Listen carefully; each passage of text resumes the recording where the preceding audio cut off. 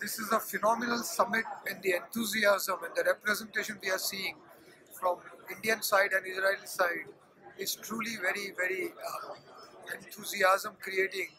And we are seeing that a lot of areas. There are areas in agriculture, irrigation, defense, fintech, a lot of areas where cooperation is possible between these two countries.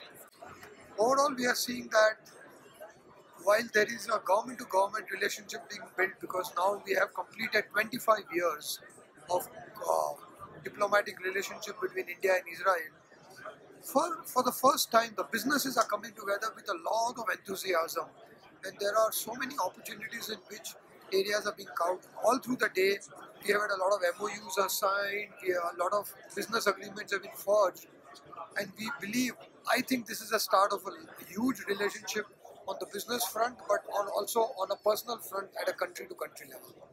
I'm also very happy with the role that FICCI has played in putting together the business summit. Who's who of India's business, who's who of Israeli business is here.